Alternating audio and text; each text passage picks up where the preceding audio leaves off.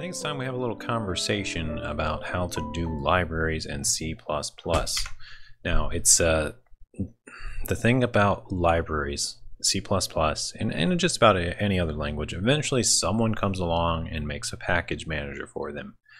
But there is no standard, and that's where the problem comes in.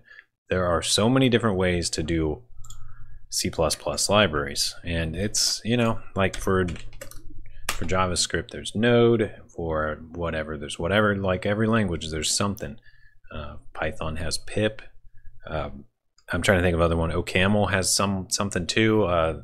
Every language I've ever checked out and they got into a little bit always has something.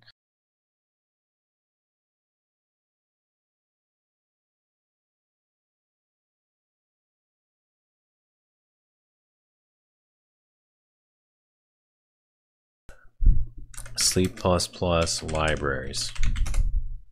When I search for this, I just get a bunch of C++ libraries that are used commonly, like Boost, Poco, which is software network stuff, ASIO, Again, some of these I haven't used, some of these I have. But how do you include them?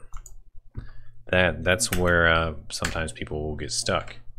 And there's a couple different ways. You can do it statically, you can do it dynamically, or you can do some header only build where it builds in with the objects of your project. That's the basic ways. And to briefly explain the difference between static and dynamic libraries, I spelled that wrong, but whatever, it'll correct. There we go. So static libraries are copied per project, basically. When you include a static library, you get a copy of the library with whatever you're building. When you do a dynamic library, the library is already built and you just use whatever the functions out of it, and it's not built with your project. So if you have multiple projects and you don't want to copy the library a bunch of times, you use dynamic. If you want it to be fully included on its own with your project, you use static. Both have their advantages and disadvantages, but that's the gist of it. Dynamic will make you end up with smaller object files typically, but then you have to include the DLL for whoever tries to run your project. It's also a runtime. The dynamic is a runtime check. So when someone goes to run your program, they'll throw that DLL error if it doesn't find it. You've probably seen that before pop up. But a static library will never do that. It's already built in, but the object file is larger. So I guess the header only is sort of like static, but it's not actually, but it basically is built in with your objects just the same. So it's not being reused from a single dynamic library. There's Conan.io, which is a open source package manager that you can generally use for everything. I tried to get started with this. I spent about an hour with Conan, and I kind of got it going. It actually has you do everything through Python, which is kind of cool, I guess. But it was a little more for how, when you read the introduction, it makes it sound like it's super simple, and I can see that it kind of is. But you've got to understand a lot of things before it gets simple. And I was starting to kind of get to the point where it was starting to get simplified for me. But overall, I'm not the biggest fan in the world yet. I'm still going to play around with Conan. Maybe I'll do a video later about Conan.io. Let me know if you'd like to see that. But the other one is VC Package Manager. And as you could see, someone had, as I was typing that in, VC Package Manager versus Conan is a pretty popular thing. So maybe we could talk a little bit about that. But if you're using Microsoft stuff, VC Package Manager can do the same thing. You can go grab libraries that you need. So this is really, it's something you need to know as a developer no matter what you're making, because you're going to need network libraries, you're going to need windowing libraries, you're going to need graphics libraries and things like that. So anything you might need, you can get through these, or you can not use these at all and do it your own way. So that way you don't need to include a package manager and worry about it. You can just do it your own way. And actually that's what I've come to. I've used VC Package Manager a little bit. It's actually pretty nice, but I just don't like having additional dependencies basically, because now if you want to work on the project, you've also got to mess with the package manager, and that can be avoided, and you can just use Git. Now How you want to include your static and dynamic libraries is ultimately up to you, and there is no proper standard. You go to 20 different places, you're not going to get 20 different answers. You'll probably get like 5 different answers of people doing it different ways. And I want to talk a little bit about kind of my favorite kind of I sound like the Cherno. I keep saying kind of. I want to talk about the way I've recently been doing libraries. And this is a Windows thing. I guess if I were on Linux, I would probably do it about the same. It could work about the same, except you just have to make a CMake file or a make file for it. Let me launch Visual Studio here, and I want to talk a little bit about how I like to do libraries. I'm just going to do a brand new project that is empty. Well, empty, yeah. We'll do an empty project, just an empty project here. So it's just a new project, and I don't know, I'll just call it including libraries. That'll do. So you can see, there we go. Oh, okay, there's a new version. I think I'm actually gonna ignore that for now since I'm doing a video. I'm just gonna set this up a little bit. Okay, I'm gonna click on the project. I'm gonna click this show all files. It shows me an actual structure of what's going on. And of course there's nothing because I chose empty project. So what I'm gonna do is right click on this project and go to add new item. We're going to do a CPP file, so it's going to be an object file, something to build, and we're going to make our main. So we're going to call it main.cpp, and we'll just say int main and return 0, of course, or if we're being proper, we'll say exit success, which is just 0. And to include that, I've got to include the C standard lib. There it is. That's some terrible formatting right there. All right. So here we go. We'll just make it a little more proper real quick. Okay, so there's our main. So if we build this, we build it in any configuration, it'll run fine. It's not going to do anything except return a 0. And yeah, there it goes. Unable to start. Operation is not complete successfully because the file contains a virus or potentially unwanted software. This is a really weird error to get. I've never seen this error actually. Operation did not complete successfully because the file contains a virus or potentially unwanted software. WTF. There are so-called false positives that occur to false entries in the malware database. This is often a false positive.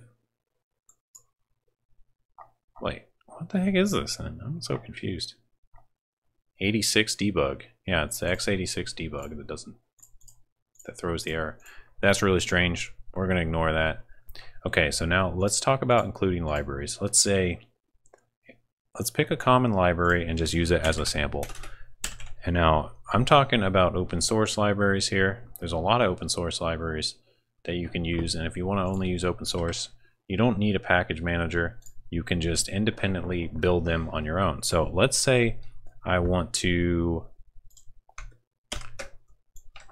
use GLFW3, which is a OpenGL windowing system, OpenGL Vulkan context windowing system, which is pretty commonly used with C++ if you're doing graphics, because it works on both Windows, Linux, and Mac, all three. Both. I said both because I was going to say Windows and Linux, but we'll throw Mac in there too. It's a survivor. So GLFW, how do you include it? You could do it through Conan, you could do it through VC Package Manager. VC Package Manager might actually be the easiest, just because we're already using Visual Studio. But what if you don't even want to mess with that? You just want to build the latest version of GLFW yourself and then use that library. Because it's open source, you should be able to do that, right? Well, you can. Let's go ahead and go to GLFW. You can see a download the latest version that they released, or you can see a clone. So we're going to actually click, well, let's go for example, let's click on the download first and see what it does. It actually downloads a zip of it. Okay, whatever, that's fine. So you can use this file to do it. I'm not going to do that right now though. I'm going to do a clone. That way I get the latest version with my project all the time. So we're going to hit this clone button and copy the link. Now you can clone with Visual Studio's Git. I don't have that set up right now, so I'm going to launch a program called Fork. Actually, forget Fork. let's use git bash. Git bash is even cooler. Okay, I think my repos are actually on a different drive. So I'm going to go to my E drive. I'm going to go to, well, let me see what I got here. I think I have in storage. Yeah, CD storage. This is just where I keep my projects. So I'm just basically going to where I keep my projects. There's a bunch of stuff in storage. Oh, wow. Okay, well, I'm going to go to run repos. I'm pretty sure that's in here. No, it's under source. Jeez. I've got a lot of files on this hard drive. Source, repos. There we go. And then there we go. So I've got a bunch of other projects in here already. I have glue, but I don't have glfw3. So let's go ahead and clone glfw3. We'll just do a git clone. And I should have that link still copied. So I'm going to right click and do a paste. No, it's glue. I have glue copied now. Copy. So you basically just want this link. Of course, you'll have to set up Git. I assume you already did that. And we're just going to clone it. And we're going to clone it into the folder we're in right now. And let it do its thing. So now we can change directory into that folder, into glfw. Well, let's just look at it. Yeah, there it is, glfw. And of course, if you go into glfw, you will see that it has all its files and a CMake build stuff. So what we want to actually do next is just launch CMake. CMake GUI is what I'm using here on Windows. And we're just going to go ahead and build it. So we're going to go same folder, except this time we're going to go to glfw. And then that's fine. That's where the source code is, basically the root CMake file. And then we want to decide where to build the binaries. This is where you kind of got to make some choices about where you want to be doing your includes and stuff. So I'm just actually going to do it on the root of this repo, which usually people make a build folder, but I have my reasons for doing it on the root on this particular project. So we're going to source code and build in the same spot in this case. Like I said, usually people do a build folder here, but I'm just not doing that purposely because really it's because of the way glfw has its CMake files, and it makes the include a little weird if you have the build folder. To me anyway, but you could do it that way, it's fine. You'll just have to make some adjustments later. So there it goes, it's doing its thing. Didn't find Doxygen, didn't find some stuff, but it all configured and didn't have any errors. So we're going to open the project with Visual Studio because that's what we generated for. And now we want to build for the version of our other project. So we see here we've got debug 64. If we want to build that one, we'll just go to build solution. And it's going to build whatever the project it's on, which is an all build currently. So that's probably going to generate all the libraries actually. Look at this output. Yeah, it's still going. 32 succeeded. So it just built all the debug 64 stuff. So if we also, maybe we want release 64 as well. So we'll go ahead and build that one. We're only going to build the 64-bit ones, but as you can see here, you could also build the 32-bit ones if you want to build your other project 32. Your libraries do have to match debug, release, 32, 64. So I built the debug and the release of 64. That's fine. I could also do min size release, but I'm just going to stick with the release. Okay, so we're actually done here. I'm just going to close out all of this now. Close out all this, close this. And we've got build. If we do an ls here, we'll see a bunch of new files. It's all the Visual Studio stuff. And just once again, I'll say it's not normal to build everything into the same repo, at least from a CMake standard, but I'm just doing it anyway because it's going to make things easier.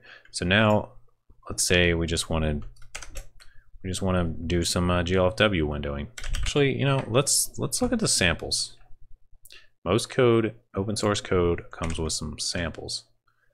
So we're going to do a file, open project or solution, and we're just going to open glfw. The solution here, open. Here we are. So we'll see some tests, some examples. So let's just pick one of these examples and we'll throw it into our code, because it's going to be essentially the same. I'm going to change this into all files so I can actually see their structure. They've got a lot of things going on here, and they have these little minus signs on them, which means they're not included in the project. This is called Boing. So, well, let's just go to this. Let's just run it. Let's go to set as start a project, release 64, and we'll hit play. There we go. We got a little classic Amiga demo of a Boing. Yeah, let's just do it. We'll just go to, let's go to this, open the files. Let's open our other project. What was it called? Just live, including lives. Yeah, there we go. We don't really have anything in this yet, but I just want to show you how to include GLFW3. So they've got a lot of code here. This is kind of a lot to unpack and work with here. So let's see what they got going on. Got a lot of different stuff building here. Oh, this is all the projects. That's what's going on here. This is like all those sample projects in the same folder. So that's why it's so confusing. But I think the only thing we really need is this main one here, the Boing. And it should have a main. So let's search for a main and see if they got a, yeah, they got it down here. So there's the main. So basically what they do is they declare a GLFW window. They try to initialize GLFW, make sure it doesn't fail. Then they create the window, and then they set up some stuff, and then they go through a main loop and do some stuff. Okay, so if we want to, we'll just grab all this code here in the main, and I'm just going to paste it into mine. Now we see a bunch of red because we haven't included GLFW. Of course, the include is going to look like this. I think it's GLFW. We don't even see it. It doesn't see it because we haven't included it. So now I'm going to talk about how to include that library from the build we did from the other project. All you do is you right click on your project here and go to properties. And in the properties, you want to change this to all config, all platforms, if it's not already. And you basically want to set up where the headers are to GLFW and where the libraries are to GLFW. And you also need to link them. So let's just go through here. I'm going to do it in the C++. Then under general, we have additional include libraries. So I'm going to click the drop down here. And I'm going to say, okay, since we know GLFW is in the same folder, source/repos, we can go back a directory from our build, then back a directory from our project, and then we go into GLFW, which is I think all lowercase. And then from here we should go into includes, I believe, and that should do it. So we'll hit OK and apply. And if I got that right, let me just see if I got it right. Let's go into GLFW. It's include, not includes. Okay. So we got to change that. So I'm going to go to edit, change it to just include. Of course, it has to match exactly or it won't find it. And there we go. So now we've got that. I'm just going to hit OK here. Of course, there's more we got to do. But now it should be able to find this. So we should be able to do include. So you'll start typing, and yeah, we see it there. Visual Studio finds it because it's in its include path. So there we got the GLFW stuff. Exit failure, of course, comes from standard, the C standard. So we'll include that. Of course, we could just include, like, we could just put -1 or something there, but we'll stick with their example. And they've got some functions here for their callbacks that were probably declared in the other file. So what they've got here is they do the whole window creation. They set some callbacks. I'm going to go ahead and comment out all these callbacks and the init. I'm just everything here, everything but the window. And there's the for loop. And we will comment out the stuff that's not working. But as you can see, the swap buffers and the poll events, that's fine. It's not going to do anything right now, but it'll at least go through this loop and it'll wait. If the window closes and it breaks, usually people do while window. They usually put this as the while clause with a not in front of it, but this works too. This is essentially the same. So, and at the end, they terminate, which destroys the window for GLFW. So now if we run this, we should get the GLFW popping up, right? Right? Well, we haven't linked the library yet. We've got to the header, and so it can see this code, but when we go to build it, it's not going to have the object files that it needs, and we're going to get this linker error. So that's the other part of this, is the linker. So we go back into the properties, just right click on the include libraries, go to properties, and this time we're going to go down a little further to where it says linker. And under linker, we can expand it out. There's general. There's nothing really to change here for us, but input is where we're going to look at. We're going to look at input pretty carefully here. Actually, I think we got to go up to, hold on, there's one more thing. So I think it's under this VCC directories. Yeah, there's include libraries, or library directories. Yeah, that one's under this VCC. So under the input here, we're going to put the lib under the dependencies, but we also got to put the path to it in this VCC directories. So which we do first doesn't matter. I know that the OpenGL lib, well, let's just take a look at it. So we'll go back to this folder structure where we built, and where did the libs go?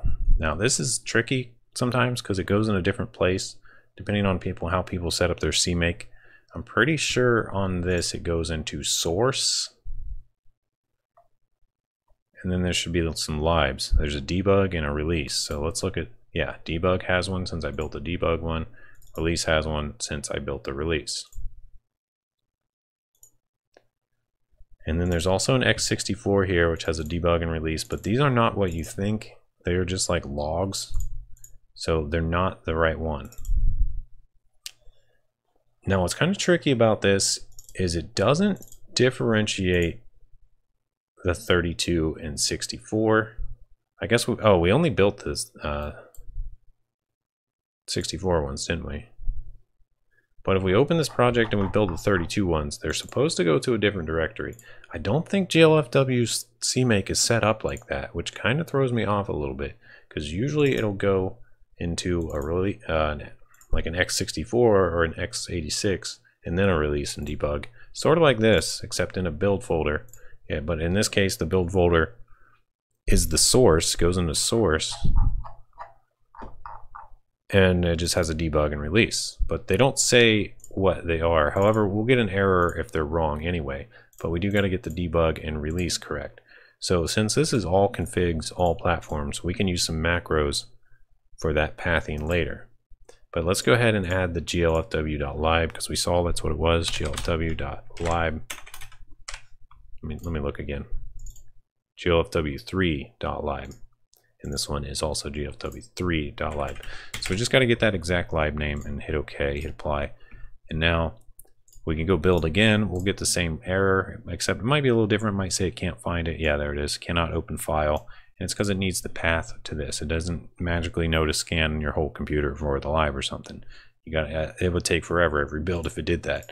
So we're going to go back into properties here and go to the VCC directories. Look at the library directories. See, the includes we've already got down here. It's kind of redundant, but yeah, we've already got the include set up right there. The libraries, however, it says different options here. That's because we're set to all platforms. Some of these platforms are different. You can see there's reference path for 64, reference path for 86. So when you go to all platforms, it just says, hey, there's different options. But we can still edit it. Let me make sure oh, here we go, library. I was talking about reference there, but it's the same with the libraries. All right, so we'll go to edit these libraries. And this time we're going to add the path once again to glfw.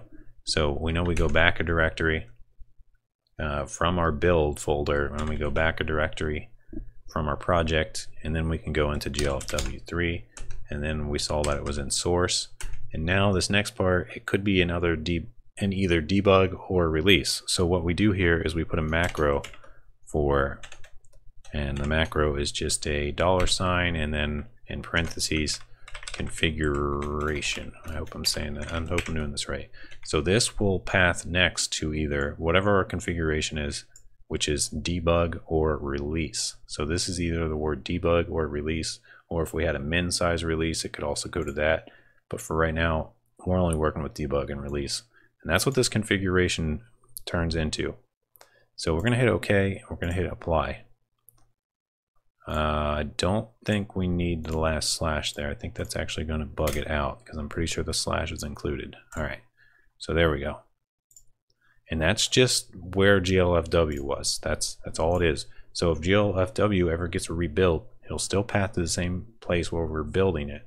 Now, if you built your GLFW somewhere else, like into the build, it's going to probably be GLFW build source debug. All right, so or check it. It could be different. Check for yourself. All right, so now when we build this, it should succeed unless we messed something up. There we go, it built, and there we go. We got the window and we got their title because we copy pasted that in. There we go. So that's how you include libraries from open source stuff that's up on GitHub and has a CMake. Is just like that. So you could do this for every one of them. And anytime GLFW3 master gets updated, you could pull those updates and rebuild and get the newest, latest features right away. And this is basically how I do libraries these days, is I bring in the source and custom link them. If it's something that's closed source, and then yeah, I might go download the binaries. And in case you don't know, the binary is this lib. So you can get them pre-built for 64, 32, release debug. It's the same thing. It's just somebody already went through and built it, and then they just uploaded the lib for you to link. And of course you need the headers too, so that you can do this whole thing. Okay, well, I think that explains it enough. I'm going to do a part 2 of this where maybe I add in some OpenGL stuff. If you guys want, let me know below if you want to see a part 2. If you want me to continue with this, I could talk more about other types of libs. I could talk about dynamic libs.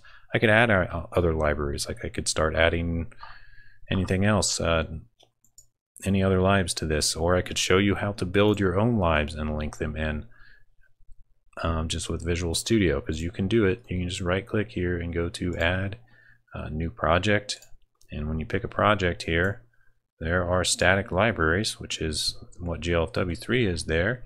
There's also dynamic libraries which you can link in.